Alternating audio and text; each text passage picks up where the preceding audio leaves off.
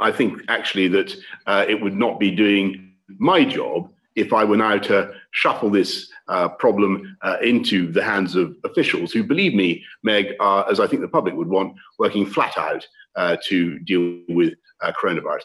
I think everybody's had I know that there's a great political interest in this. I'm not certain that, and I understand that completely, and I totally understand public indignation. I totally understand that.